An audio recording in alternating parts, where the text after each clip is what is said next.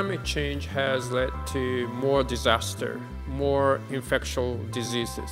So climate change is a real threat to human being or global ecosystem. And we need to know how it has been causing and what we should be doing. And we need to clarify a lot of things. So I think every country need to put more budget into the basic research. And what happens in the Arctic is no exception.